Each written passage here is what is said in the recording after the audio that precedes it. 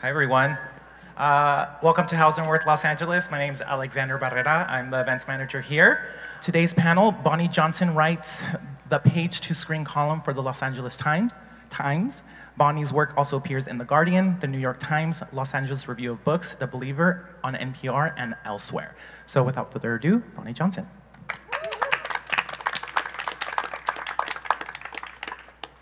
Thank you to both Hauser and Wirth and LA Review of Books for organizing the event, and thank you to my colleagues for joining me here on the panel today. I'll go ahead and quickly introduce everyone. Here we have Claire Lundberg, who founded CTL Scouting in Paris in 2011 after working for 10 years in New York Film and Theater. CTL Scouting is an international film and television scouting firm, now with offices in London, New York, Los Angeles, and Seattle. Current clients include Netflix UK of The Crown and Sex Education, working title films of Baby Driver and Bridget Jones' Diary, A24 Studios of Lady Bird, Moonlight, and Midsommar, Sony Pictures Television of Breaking Bad and The Good Doctor, HBO drama series Game of Thrones and Succession, and several other US and international film and television companies. Previously, Claire worked as a development executive for Scott Rudin and ran MGM's New York literary office. She began her career in theater as a director and producer. She holds an MFA from the Yale School of Drama and a BA in English from Yale College. Thanks for joining us, Claire.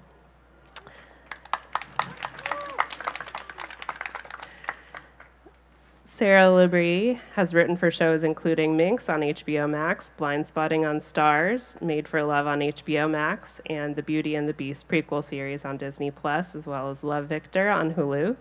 Her memoir, The Anatomy Book, is forthcoming from HarperCollins.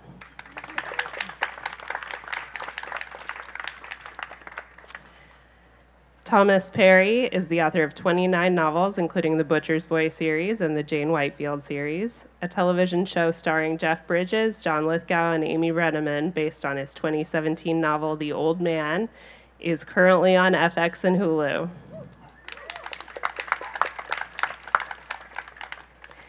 And Annie Julia Wyman is the co-creator of Netflix's The Chair and has written for HBO Max's Tokyo Vice and Hulu's Welcome to Chippendales.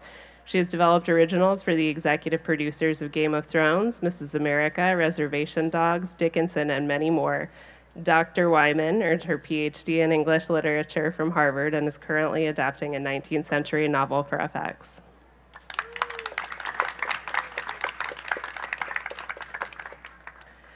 Okay, now I mentioned a bit about everyone's work and in a couple of cases your backgrounds, but I'd like to discuss that in a little bit more detail because adaptations are, by their nature, an interdisciplinary project. Annie and Tom both came from academia with PhDs in English literature. Sarah and Claire both came from theater and performing arts. I'm curious to hear a little bit about how you landed where you are doing your current jobs. We can go popcorn style or one at a time. I thought I was going to get out of my turn. Oh, rats. The real short answer is that I needed money.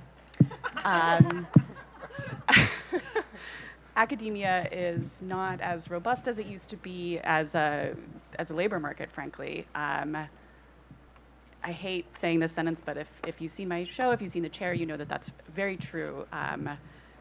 The wonderful institutions that I went through while I was getting my education, they just can't support new PhDs. So I was very lucky. I was 5 years into a 7-year PhD, and I was looking for something else to do, and a friend took me out to dinner and said, you know, since I've seen you last, I've become a movie producer, and would you like to write a script for me?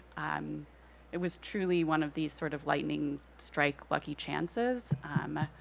To my credit, I immediately said no because I was embarrassed and had never thought of myself really and truly as the kind of creative person I would have to become to write for the screen. I said no, but I was so flattered that I went home and I bought some screenwriting software and I gave it a shot. The first thing I ever wrote was an adaptation of A Tale of Two Cities by Charles Dickens. How thrilling. But yeah, that's kind of how I got into the business.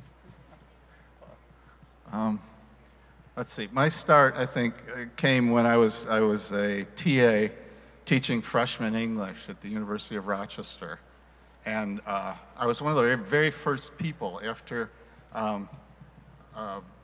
videotaping things became possible and universities could afford to tape every young teacher in the classroom and so on. And I watched myself teaching a freshman English class, and I said to myself, God, you know, you're awful. You better find something else to do with your life, because this isn't going to work out. And so I sort of, you know, went through the usual thing of getting jobs in universities, and right after I got my PhD, I spent a year as a commercial fisherman off Santa Barbara, running the boat while the diver was down getting abalone. And you know, that was sort of good because it kind of gave me the first fresh air I'd breathed in about 20 years. And you know, so I went on and through universities for a while and moved to Los Angeles. And at a certain point, I got a phone call when I was in my office at USC, and I was meeting with a bunch of people, and there was a guy on the other end. His name was Jim Corus, and he was the director of current programming and marketing at Universal. And he said, I've read a couple of your books, and you know, I think you could write television if you wanted to, and if you don't like it, you know, you can just go back to your old job. Just, you know, let's come in and talk. And I said, you know, sorry, I mean, I've got all these people in my office, and I'm busy now, and you know, but I don't know anything about writing scripts or anything like that. I've never even seen one. So he said, well, I'll call you tomorrow. Just, you know, think about it. So what I did was I walked down the hallway to my wife's office, and I told her about it, and I said, what do you think?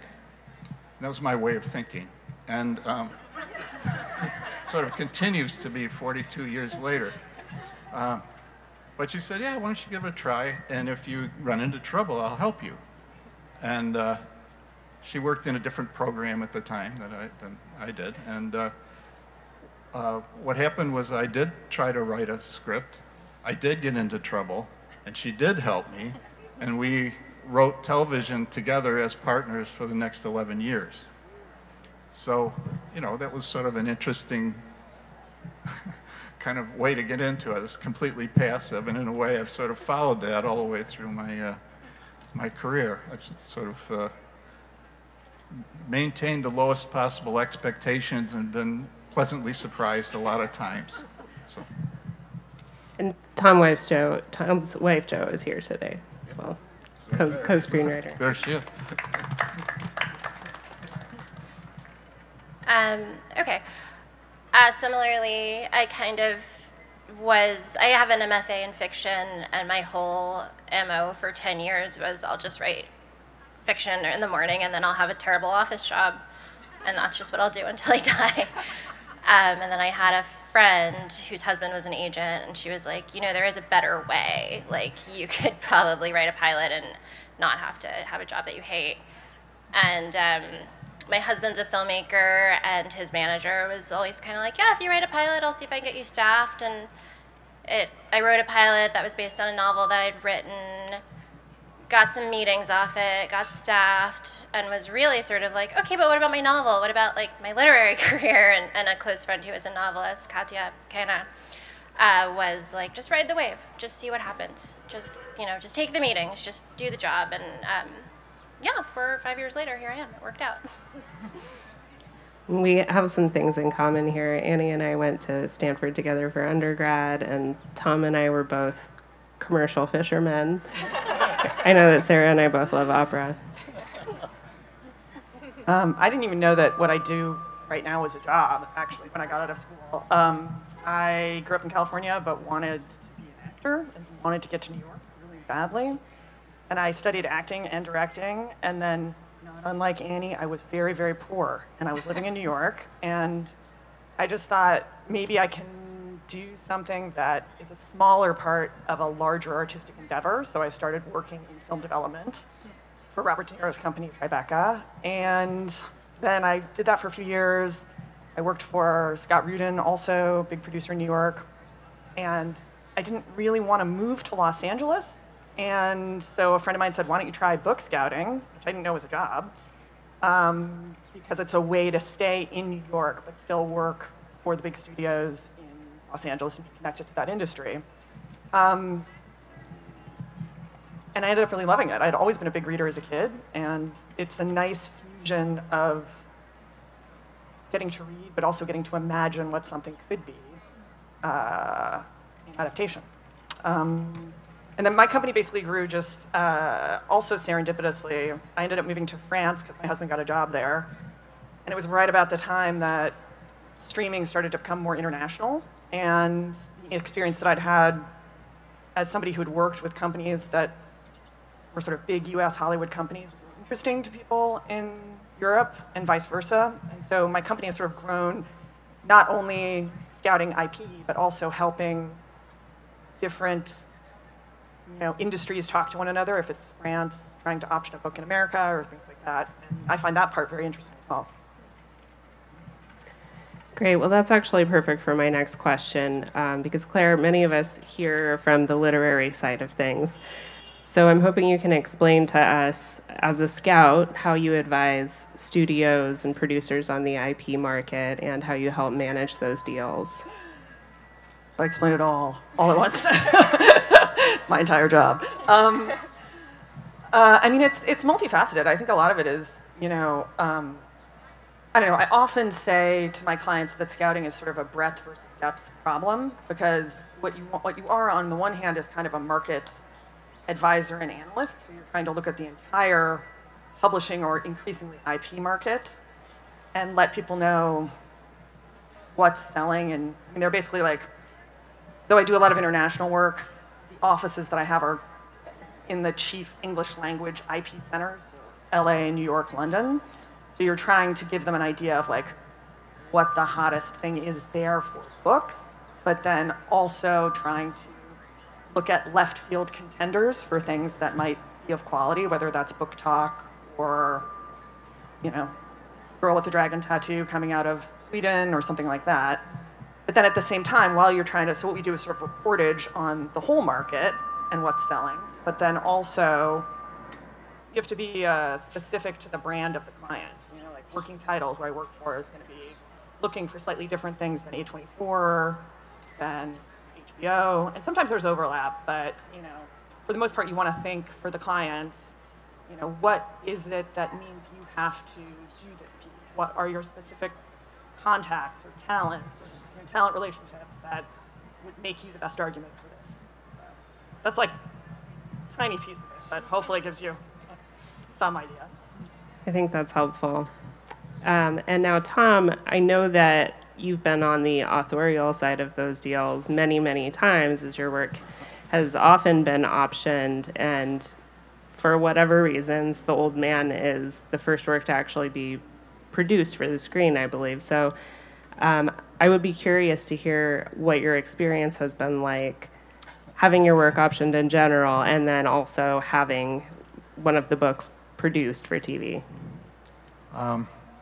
It's been a sort of a long, strange trip, as the Grateful Dead used to say. But what happened was my very first novel, The Butcher's Boy, which was published in 1982, was optioned before it actually came out. And it remained an option continuously for 19 years, changing hands occasionally. Companies went out of business that had optioned it. Other companies rose. People were born, grew up, had perfectly good careers, and which they allowed to crash to the ground. Things like that. All this stuff happened. People kept saying, once a year, someone would say, "Happy birthday" to me, and more and more often. That seemed to come more and more often as the years went by. An awful lot of things do get optioned, and what happens, I realized at a certain point that there are several things going on that have given me a problem. One is that the novels that I write tend to involve people who are just a slight bit shady, like they do things like kill people for a living and stuff like that. So there are an awful lot of conversations in which two people are talking, and both of them are lying, and at least one of them is using a false name. This is a problem for a screenwriter. As anybody can tell you, it's very hard to follow some of these things if you don't have a page right in front of you telling you exactly what's going on. So there were a lot of people who had, optioned things with the legitimate idea of making a good movie, and I think got kind of lost. So at a certain point, their enthusiasm fades, and then a couple of years later, somebody else, comes along, and there's another wave of bogus enthusiasm, and I option the book again, whatever it is, and the same process occurs. So this has gone on for over 40 years now, and it's finally, in the case of The Old Man, it survived an incredible amount of weird and awful bad luck, including things like, they were in Morocco building sets for the 7th through 10th episodes when COVID came, and they had to get out and decided that they had to do make sets here for other other parts of the series. Jeff Bridges, who was going to be the title character, the old man, was working on episode 5 when he suddenly, had a pain and went to the doctor and discovered that he had lymphoma. And so he was, really sort of hovering between life and death for a while. And because he was taking chemo, he got COVID at the chemo, place because he had no resistance. When you take, when you're under treatment for cancer, you're terribly vulnerable. So he had a terrible lingering case of COVID. All this terrible stuff was going on, and everybody, I think, just stopped caring whether this series was ever going to be made. They just cared about whether this wonderful man was going to survive, because he really is a wonderful man.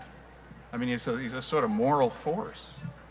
And, eventually he got better.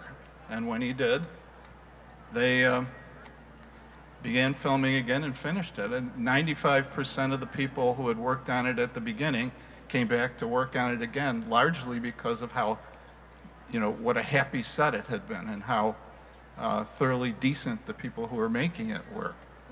And I do also have to say that, my role in this really kind of ended 5 years ago when I wrote the book, and they optioned it.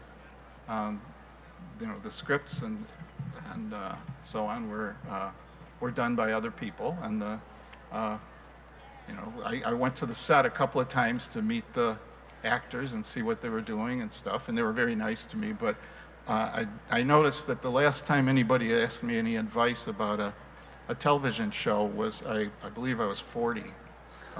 In a week I'm going to be 75, so you get the idea. Basically what you do is you do your own work and hope that somebody likes it. A reader, possibly a producer, possibly, someone that you know, or whatever, you feel good about it. But really, my life is being a novelist. Even though I had written television for a while, it was eons ago, so. I know, Sarah, for your pilot, you optioned a novel, and Claire, as a scout, you find and select material in general. I'm curious how you've chosen the books and whether you see studio demand for any particular kind of IP lately. And that's intellectual property. I think since I'm on the writer's side, it's probably really different from being on the seller side. Or is that how you would characterize yourself? Well, I'm a consultant, Yeah. but I mostly consult for buyers. Yeah, So okay. yeah, so people that are producing or distributing. Yeah. So I'm working with Working Title on this project, and they came to me with this book that I don't think I'm allowed to say the title of yet, but that was totally based on the fact that, like, in my sample and everything I've written is like sort of sex comedies with immoral female characters at the center, morally compromised in some ways. So those are, I mean, that's sort of like the niche that I've found myself in as a writer. So they brought this book to me, and they were like, do you want to do this? And I was like, hell yeah, like it had everything I wanted. So it was less that I got to choose it, it was more that they had it set up and they brought it to me. I think for me, it sort of goes back to what I was saying before. I mean, it depends also, like, if you want to make a feature or a television show, and sometimes, I mean, again, we've just gone through this explosion of television. My experience prior to the last, like, 5 years was really in, or maybe 6 or 7 years, was really in feature scouting. We all remember the time when it wasn't Netflix or Amazon that were sort of ruling the town, but it was like Warner Brothers and Paramount. And then you were really trying to buy like 2-hour tentpole movies, and that was a much more limited scope of things that you could buy from books specifically. I often say it was you're either buying The Bourne Identity, Jurassic Park, Harry Potter, or maybe like Devil Wears Prada, if you were very lucky. But there wasn't, now we see so much more stuff. But at the same time, a lot of times the conversation gets a little bit blurry.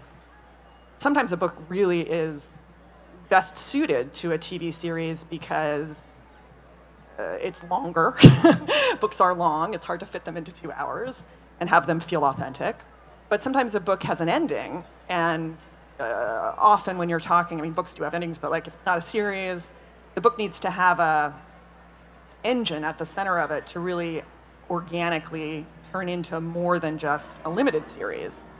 Quite often, the profit motive of a television series is to do more than just a limited series, as you will have seen from things like Big Little Lies, which started as one series, but then all of a sudden became 2 series because it had done so well as one series. So the creative question of like how the book would best be adapted often runs up against the economic realities of wherever the market is at that time. And I think, you know, I sort of live in that space and try to give people an idea of like, you know, in its best form it would be this, but could it be this other thing? Sure, but you'd have to do X or Y to it.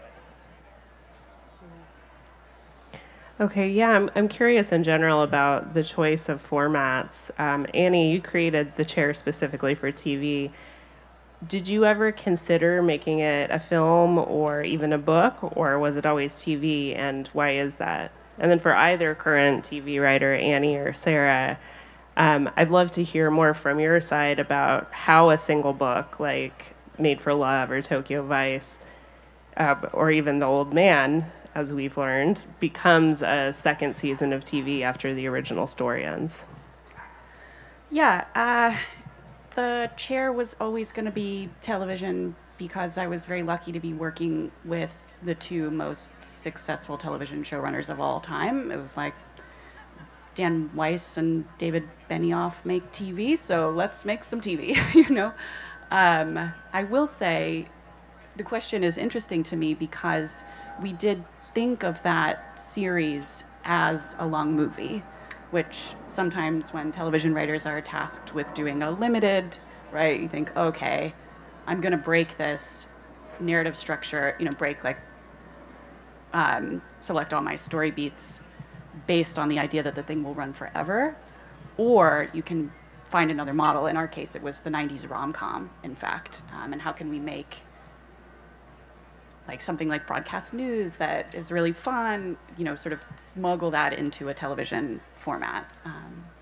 Yeah, so there's a funny way in which there's adaptation as we know it, right? The story on the page gets transformed so it fits into the television container that you've been given, or there's this kind of sneaky writerly stuff that's like, any form that I'm excited about, I'm gonna see if I can borrow from and get it into this other shape. Yeah, I mean, I guess the thing that most surprised me about working on TV adaptations of books is that the 2 processes are so completely divorced from each other.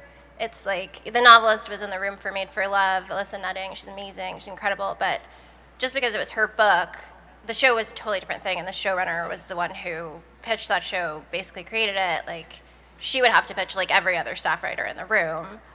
And then in the second season, it's drawn from the book. There was some staff shakeups, so she, I think, had a little bit more control over that. But it was still like, just because it was her book didn't have anything to do with what was happening on screen. And yeah, I think also that some really great advice I got from a showrunner on Made for Love was, if you are pitching an adaptation of a book, you know, break the book. Don't feel like you need to like do a line-by-line reinterpretation of the book for screen. You can do whatever you want, whatever you feel like you as a writer can write, and that has been super helpful for me in pitching books and adapting books. I'd like to agree with that. That, you know, there have been, I've gotten some letters from loyal fans who have you know, expressed some dismay that you know, there is a lot of distance between the original book and the episodes of the series. And, you know, I sort of had to explain, you know, that these guys who are very talented, John Steinberg and Robert Levine, and who have done other series and so on, they were hired not to make the most faithful rendition in a sort of audio-visual format of my novel. They were hired to make the best TV show and most entertaining TV show that they possibly could. And they used a lot of different resources, only one of which was my book. You know, the characters come from my book. Many of the things that happen to them do not. And in the second season, which, you know, it's just been picked up for a second season, as far as I can tell, that's going to be all that remains from the book at this, you know, that second season. And I'm going to watch it with interest to see what happens to this character. So. That's great. And I'm curious, Tom, because you do have experience writing original material for TV detective series along with Jo, your wife, whether you considered adapting your own books to either film or TV, what you think the advantages or disadvantages of that would be. And I know Sarah also has a forthcoming book. Curious whether you might have plans to adapt that either yourself or with an option. I did consider it for about 5 minutes.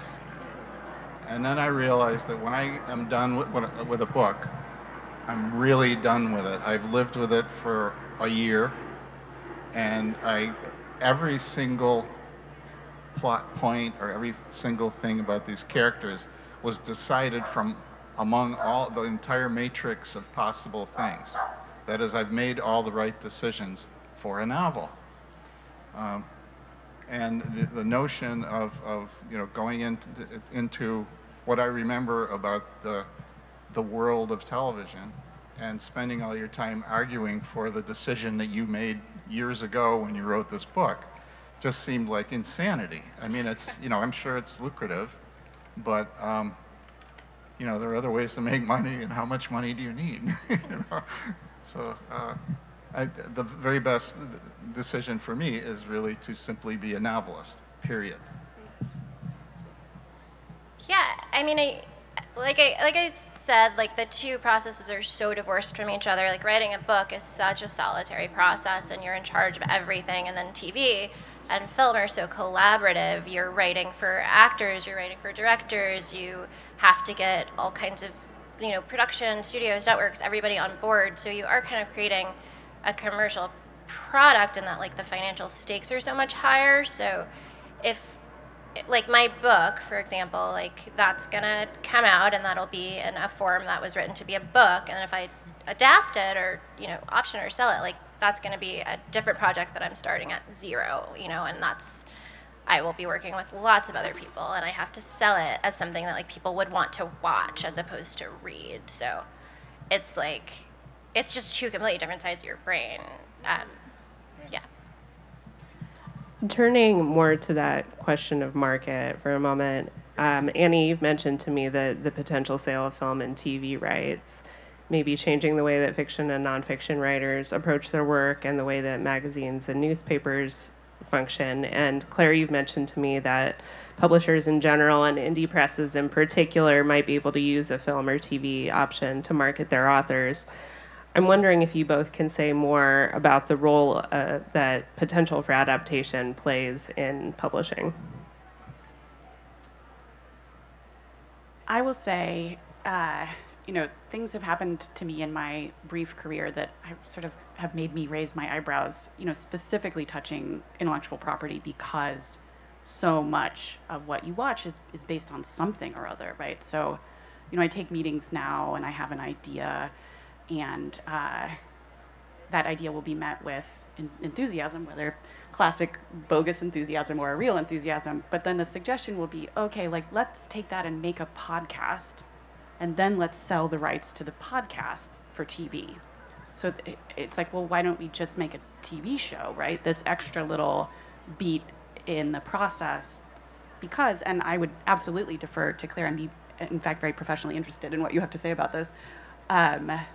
There is this sort of new set of things happening where you want to make IP and then sell the IP, as opposed to taking what would seem to be a much more direct road. I know too there are whole long form publications like The Atavist, I guess, which shuttered recently, but the business model was built on selling the rights to these long form pieces of journalism to film and television. So yeah, I do think, and also any idea you have that is particularly good, if you say, oh no, it's not based on anything, it's just my, potent imagination, you get this disappointed look that's like, oh, well, never mind. So just make something up. Yeah.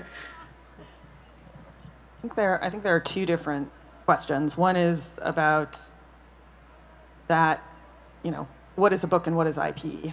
Right. And the other one is about what presses can do, or how, if it's affecting what people buy.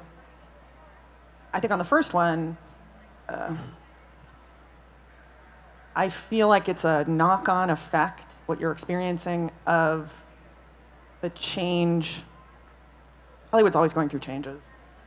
Ours is streaming at the moment, but there are always changes every generation. And I think, to a degree, there's been an enormous change in the way that TV is monetized.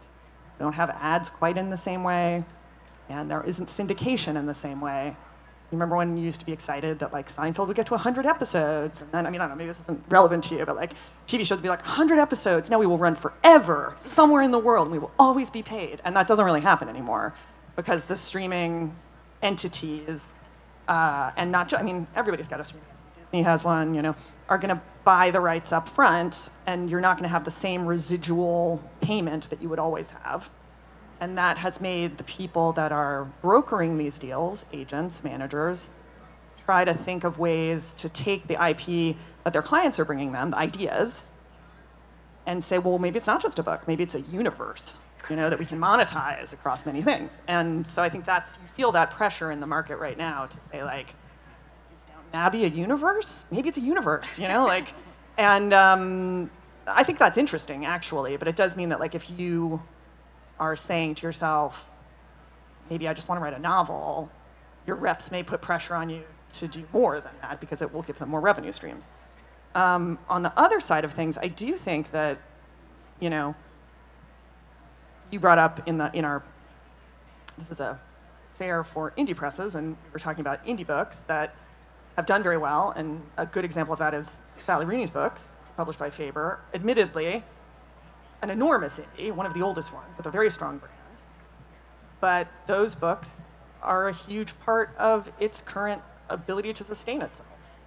And those books were bestsellers prior to the TV series, but that will only increase the amount of people that are available to watch those books. To buy those, they'll see the series and then they'll buy the books, and it will just, it does affect the bottom line of the publishers.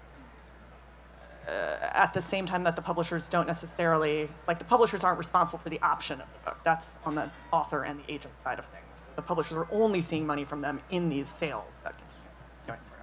Anyway, sorry, No, this is, I think, fascinating to a lot of us. And since we are here this weekend to celebrate indie publishing and indie booksellers in particular, I do want to name a handful of indie books with major adaptations in the last few years that have been very successful. There's Grove, which published Pulitzer Prize winner The Sympathizer by Viet Thanh Nguyen, who's local, which he adapted for a forthcoming HBO series. As Claire mentioned, there's the British Indie Faber, which has Sally Rooney's books. There's Oni Press, which published the Stumptown graphic novel series by Greg Rucka on ABC. Abrams, which published Christine Lunen's Caging Skies, which was adapted into Jojo Rabbit, which was nominated for an Oscar. There's the Canadian indie House of Anansi, which published Patrick DeWitt's French Exit, which he adapted to the Golden Globe-nominated film on Sony Pictures Classics.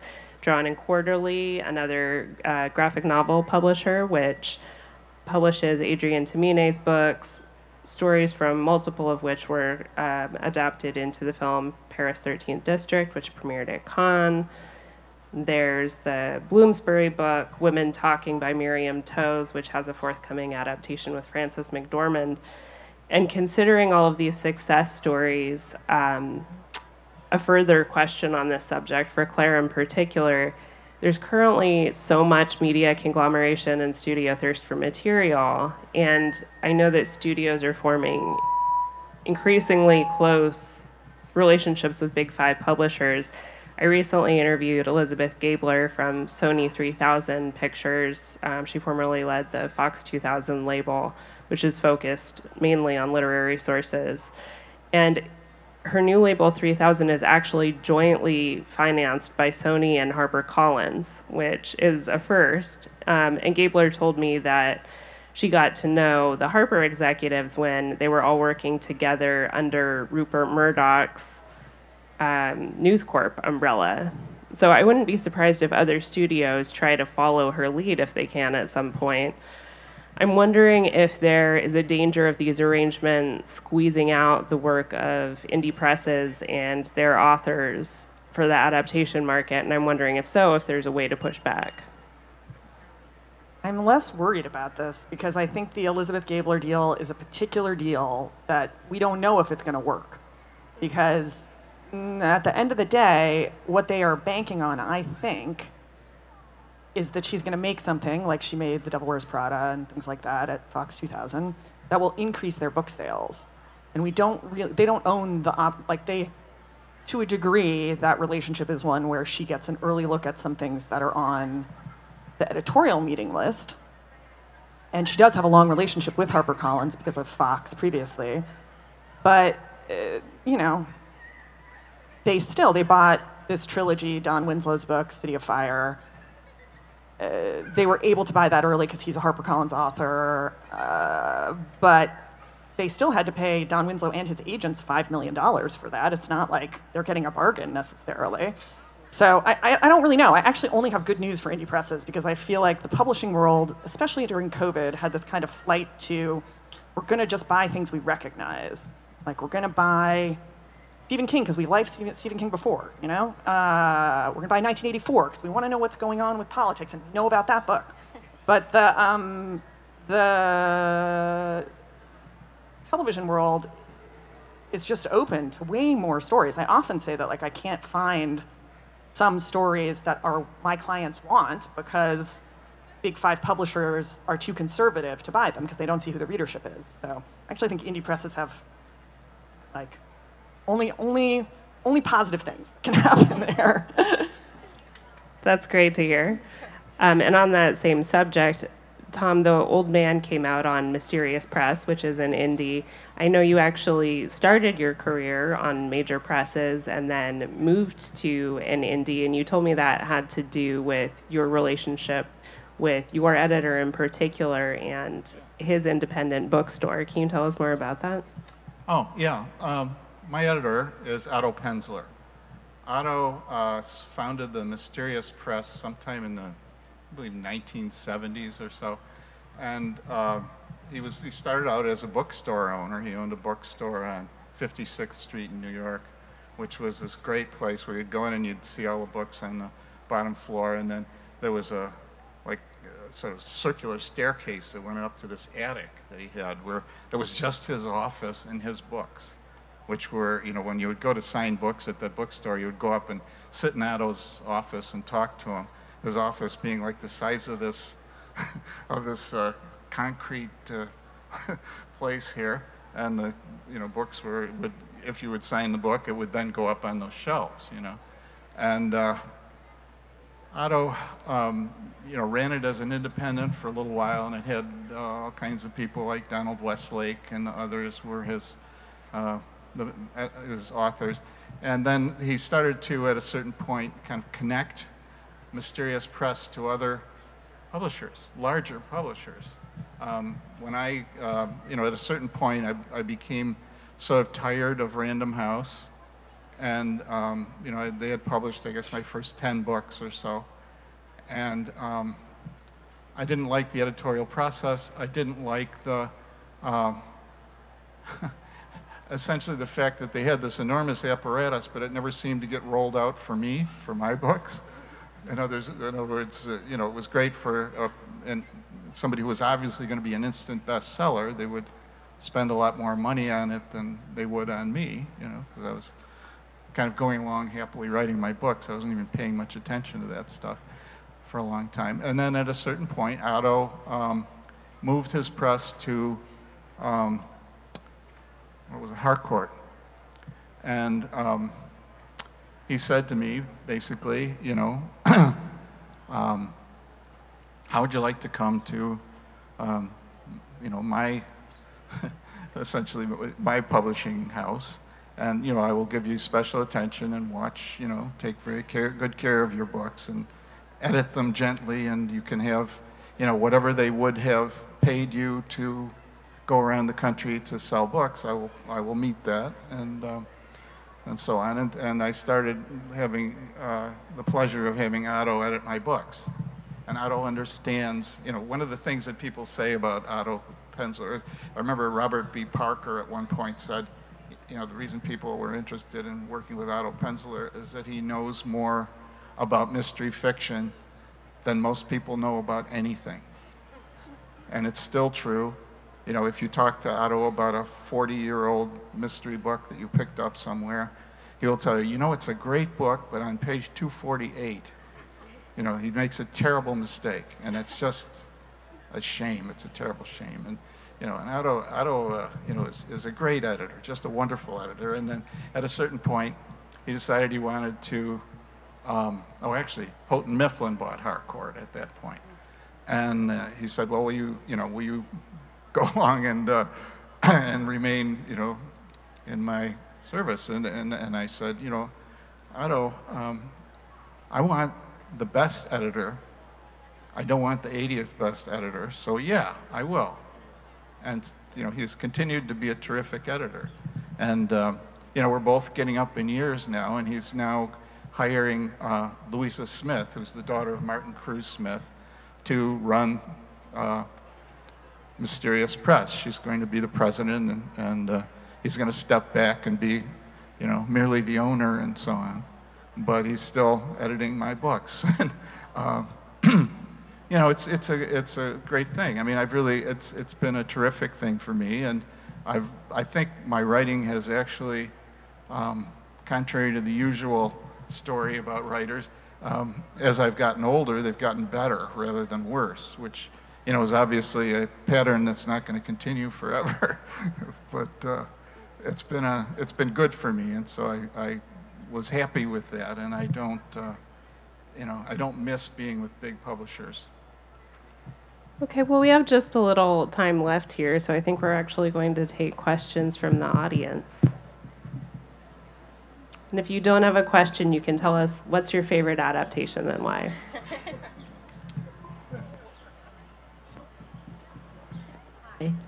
Can you hear me well? Hi, my name is Christina, and first of all, I just want to congratulate for this whole event, because I am a mother of 3 creative young men. One of them is here, and he's probably going to hate me for mentioning.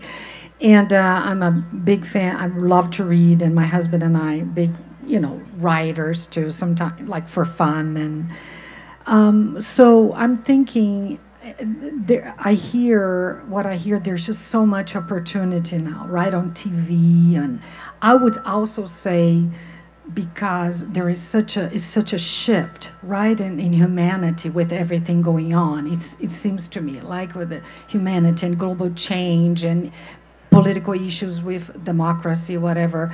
I feel among a lot of people that there is a search for more meaning, going deeper in certain subjects, and the book and TV has blossomed in many ways, in my opinion, for that too during the COVID. So my question is, since I deal with a lot of young men, one of my sons, for instance, is at USC in School of Dramatic Arts this year, so I've been participating in a lot of stuff there in the area of dramatic arts. So what advice, and I know you're probably tired of listening to this question, but I'm going to ask anyway, what advice you would give to a young college student that loves to write, loves to, perform and watch movies, and still believes that he can or she can sell his story, his characters, not necessarily look for something that will become a big whatever movie or series? You know what I'm saying? What advice would you give to that young person? Thank you. I love these questions because I'm a former professor. This was like my bread and butter. If the work is good, anything is possible, but you have to focus on the work being good first. That's always my answer for that one. Absolutely true. That's it. I mean, a lady I know who shall be nameless, who owns a bookstore, at a certain point had a very, very successful writer come to her store with his publisher's representative and his agent and a couple of other people, and he was there to sign books, and he said, "I bet I'm your most popular writer, right?" And she said, "Well, no, actually you're not." At that time, I forget who it was. She said, "Well, he's the most popular writer." He said, "Well, what can I do to become the most popular writer in your bookstore?" And she said, "Write better books." And that's really the answer to everything. That's it. That's all there is. That's all anybody wants from you. That's all that you can give them. It's just do your best work. I would say that all of my opportunities came through my friends. It's just like knowing, when I moved out to LA, I got a job as an assistant at William Morris Endeavor, which is a big 3 agency, because I had a friend who was leaving that job and set me up with an interview. And then, all of my best friends, I met my husband through a friend I met, working at that agency on my very first day there. I wrote my pilot because my friend whose husband is an agent was somebody that I worked with at WME when I started, and he sort of helped me meet my reps, all of it. I met my husband, everybody, through being an assistant in LA. So those assistant jobs are amazing springboards. Keeping in touch with people, saying yes to opportunities. I kept my expenses very low so that I could do creative projects for no money for years. It's just that's sort of the practical advice I would give, yeah. I'm going to say a slightly different thing, which is try a lot of different things. Because you're very young, and I've gone from being an actor to being a director to being a development executive to being, a book scout. And I really like what I'm doing right now. But I think if I had held on really tightly to any of the earlier things, just be ready to, have another creative endeavor that makes you happy, and let it surprise you, I agree. Okay, the question was if you're a novelist querying agents. How was that process? Okay. Did you have, I know sometimes people go through 100 queries and rejections and they keep trying, or if you didn't hear from anyone, did you go back and rewrite those first 10 pages of your novel? Or yeah. I don't think anybody can ever tell you more than what their personal experience is, but I've found that one of the things that has always worked for me and always made things happen is I don't even talk to anybody until I have a book finished, hand you the book. This is it. You don't have to trust me that the rest of it's going to be better or good or that I'll rewrite any of it or whatever. You know, here's the book. Will you represent me? And I started out with writing to, well, what happened was actually I read an article in a magazine. I forget which one it was. It may have been The Atlantic. It was something. And the purpose of the book said, or this article was to convince us that it was almost impossible to get a book published. And so what this guy had done was he took the last National Book Award winner, which was by a professor at Stanford, and he typed out the first 100 pages, put his own name on it, and sent it into publishers. Sent it to, you know, basically the whole list of publishers that existed at the time. And he got all these polite answers, and not one of them was interested, and not one of them wanted to publish the book. So he printed that article. The next month, there were a whole bunch of articles or letters from publishers saying, you know, that's not fair. That's not how we work. You know, you can't say that that just because we didn't select something over the transom that we're not, you know, serious about this business. You know, we bought ordinary people that way.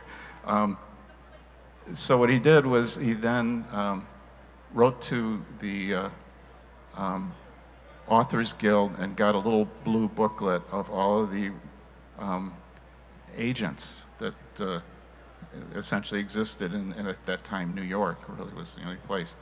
And he sent his 100-page selection of the last year's National Book Award winner to them, and not one of them recognized it, and not one of them was interested.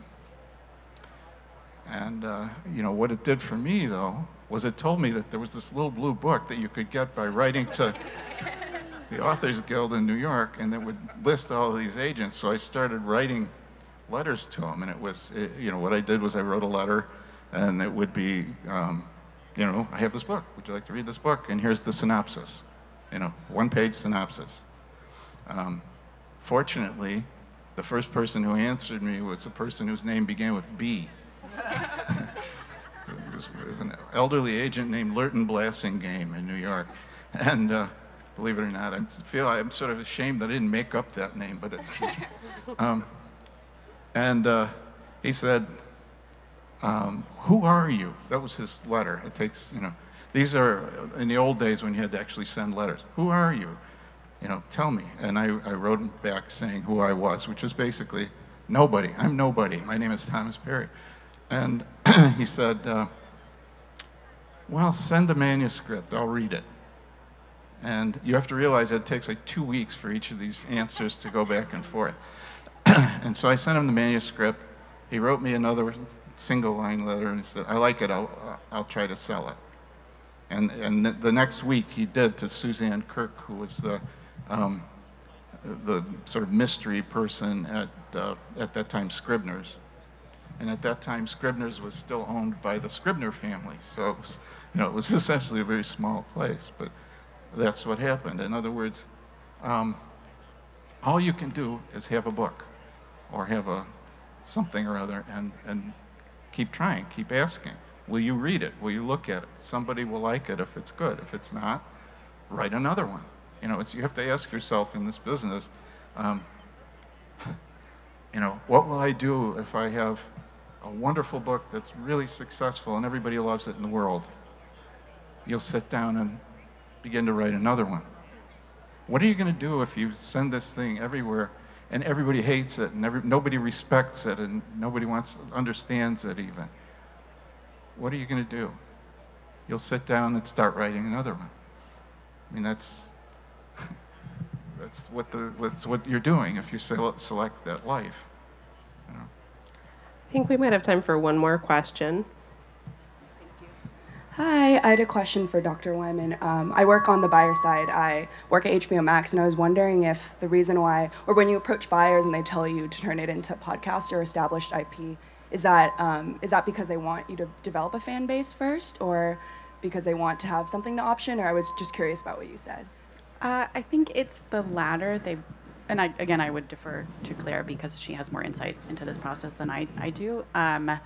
think it's because they want something to option. It may also be because certain companies are trying to diversify, right? Oh, we were a TV company, but now we also have a podcast wing, and we need to feed that wing something or other. So why not your cute little idea, you know? Yeah, I'm so curious. Also, I want to ask you questions about HBO Max, but I won't. We'll gossip later. Thank you for the question.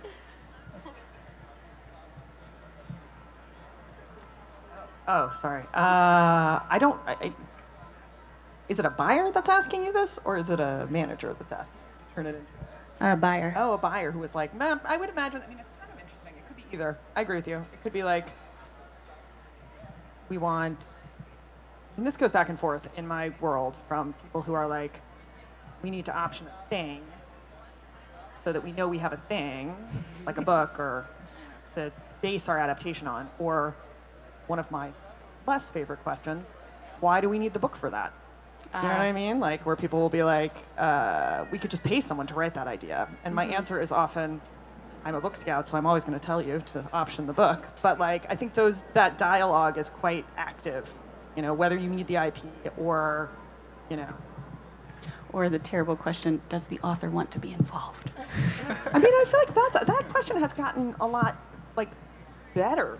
I feel like people have gotten a lot more flexible about that in, like, good ways, which I think is helpful. Yeah.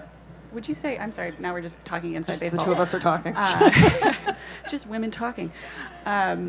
Would you say more authors are interested in producer roles now, like being an EP, or, I mean, maybe this is also a question for Tom, and I'm sorry, Bonnie, for stealing your panel right at the last second. No, please go ahead. I feel like what Tom said was correct. Like, some people, like, a lot of the conversations that I have with development execs are like, you know, these people are novelists or journalists or graphic artists or whatever they are initially. That's what they wanted to do. That's what they created this for. And so you can't necessarily make their desires the same as the desires for a TV writer. Right. And as long as you can acknowledge that, like, that's a valid that's a valid ambition, a valid industry, an industry that has its own rules and profit motives and things like that, then, you know, you can have a conversation about it. But if you're constantly, like, I've had development executives be like, couldn't we just come up with an idea and get a writer to write it, you know? And I'd just be like, no, like, I mean, you can get, I mean, a novelist to write the novel that we want to have be a book, so we would have the IP, blah, blah. Like, you can, but it's never going to be as good as somebody coming to it with their own creative spark. So. I think we're going to have to wrap up because there's another panel coming on after us. Yes, that is correct. Everyone give it up to our page to screen and in between panelists. Thank you, Sarah, Claire, Thomas, Annie, and Bonnie.